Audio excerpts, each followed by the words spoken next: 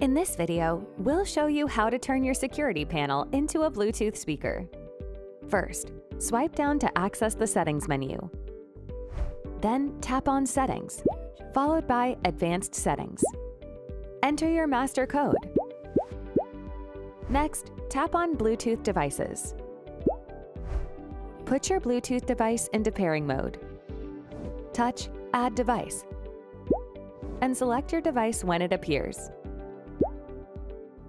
Press Pair on both the security panel screen and your Bluetooth device to complete the connection.